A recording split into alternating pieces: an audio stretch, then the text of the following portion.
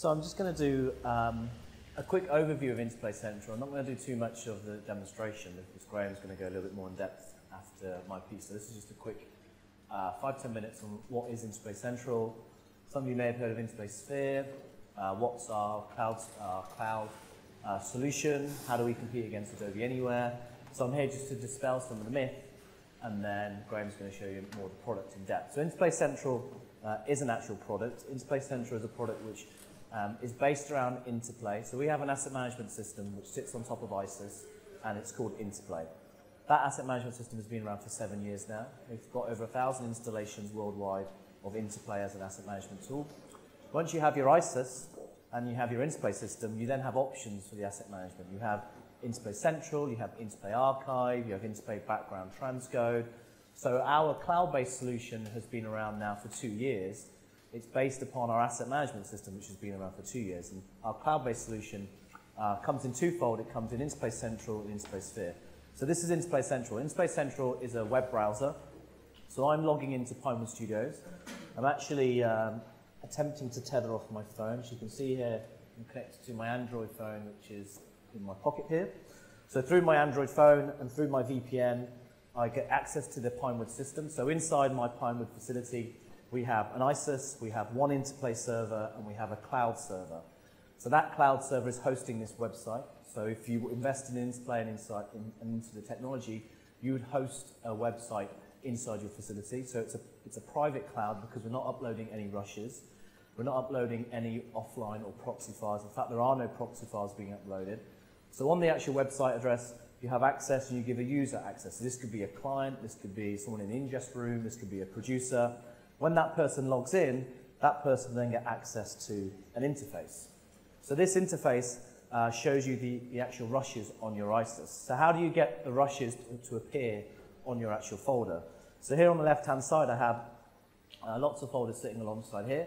So these folders, or this media being ingested, is actually on the ISIS. So this media could come in by a content agent. They could actually write MXF files direct to the ISIS. And content agent have access to these folders. So content agent would write to a folder called content agent, for example. Or if you're in a media composer, you've AMA'd your clips, you've transcoded them to DNX 120, for example. They're on the ISIS. Once you save your media composer project, your project will then appear here, and then your project bins would appear here. So if you had, for example, reel 1, 2, 3, 4, once you save your media composer project, it automatically submits that project to a folder structure, and then once you give someone access, they will then see the media composer project in the actual web browser. So that's how you get your material to appear on here.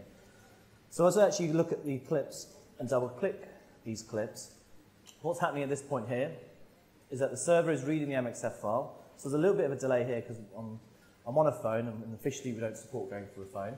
But what's actually happening here is the cloud server inside Platform1 Studios is reading the DNX36, and on the fly, it creates a proxy and sends it to my web browser as I'm viewing it. So as soon as the rushes are on the ISIS, we don't transcode any proxies, we don't upload them to the cloud. Once they hit the ISIS, they're instantly available to your web browser. So I could be inside the facility or outside the facility. My rushes are given to the machine room. The machine room ingests my rushes, you place them on the ISIS. As soon as they're placed on the ISIS, i.e. through a web browser, or sorry, through Media Composer, ingested through Media Composer, or through Content Agent, you give the website address to a producer, you give the producer a log on which you create. The producer will see the folder called Vietnam. They'll go into Vietnam and they'll start viewing the rushes. And that's an instant process that's happening. That's an instant in terms of you don't need to upload any rushes or transcode anything. You can do a couple of things. You can view the rushes, you can scrub through. So bear in mind, as I say, I'm doing this through, actually tethering through my phone as well. You can mark in points, you can mark out points as well. So go mark an in point on there, mark an out point on here. I can create a very rough sequence if I wanted to. So someone call that an assemble edit, for example. So I can go in and adjust these clips and create a sequence from here. So you can see down in my timeline, these are actually now being built up as an effect, or as a timeline, should I say. On top of that, I could also add markers. So you can see as I'm viewing the clip, I can scrub through, and these marker information are the same markers you see coming through in Media Composer. So as I'm looking at the clip and actually pressing the marker button at the top here, I can also then add a marker as well. So I'm actually accessing the footage on the ISIS itself. Now once I do this, and once I click off this, and also save this sequence, This material, this information, shall I say, the metadata, is they're stamped to these master clips, and they're the same master clips that are in Media Composer as well. So this sequence now, within my web browser, within Media Composer back in Pinewood Studios, I can go into, within Media Composer we have an Interplay window, it's an Interplay bin.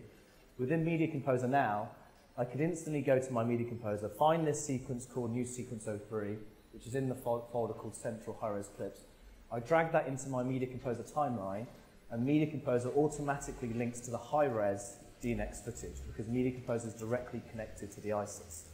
While that's happening and the editor is working, the producer could still be viewing these shots. Not only could they be viewing and marking and out points, I could also be selecting shots like that and also creating subclips. So you see now when I drag that in, that now creates a subclip associated with it, and you see that you get .sub file. So Interplay Central is a thin client technology. We call it a cloud technology, but you don't have to be outside the building. You can be inside the building on the wireless network. It's a logging technology through a web browser that allows customers to go in, view rushes on the ISIS, view the rushes, add markers, add subclips, and also create a rough sequence, cuts only, or in some cases, dissolved as well. And that's what Interplay Central allows you to do. So it's a thin client technology. The best thing about this is it goes through a web browser. So anybody can come in with a Mac or a PC, load up Google Chrome or Safari. They don't have to have any type of powerful machine, any type of video. The graphics card can be a standard graphics card, and they can do it on their laptop. You don't have to give the customer a PC or a laptop. They can do it through their actual laptop as soon as they come into the facility as well. So that's what Interplay Central does as a technology.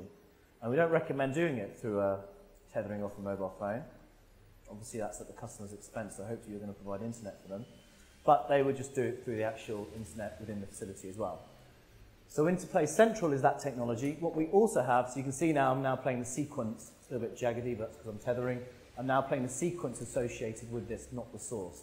So Interplay Central is our thin client browsing technology. What Interplay Sphere is, some of you may have heard the marketing around Interplay Sphere. Interplay Sphere is not a product, it's basically a feature of Interplay. So I could take this Media Composer, which is on this laptop as well, and when I go inside the building, if I come in my laptop inside the facility, I take an Ethernet cable, I plug directly into the ISIS, I load up my Media Composer project. I'm essentially a Media Composer inside the facility.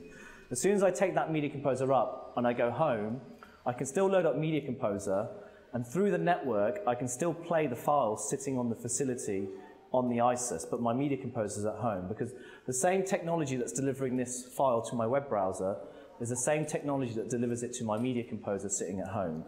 So our equivalent, should we say, to Adobe anyway, even though there are quite a few differences between that, our Media Composer sitting outside the building is called Interplay Sphere, which is a full editorial client where you can have it inside or outside the facility. And then we also have something called Interplay Central, which is a thin client technology, a logging tool allowing you to view your clips and view your rushes from that side as well. I should also add, before Graham gets into more depth about this, we'll also be coming out with an iPad app at the end of June. So all of your rushes that go on the ISIS can be viewed on your iPad as they're coming in at the same time as well. So you could sit there and give the client an iPad inside the facility, and they could view the rushes on the iPad rather than going into a web browser or going into a Media Composer as well from that side as well. So that's my quick 5-minute spiel over. It's all based on ISIS. It involves you having Interplay, which is an asset management system been around for 7 years. Our cloud technology has been established and been around for over 2 years now. And deployment-wise, we have over 50 installations worldwide, with over 10 installations now in the UK. And after that, I'll pass over to Graham and get more in detail with it. Thanks, Steve. Perfect, thank you.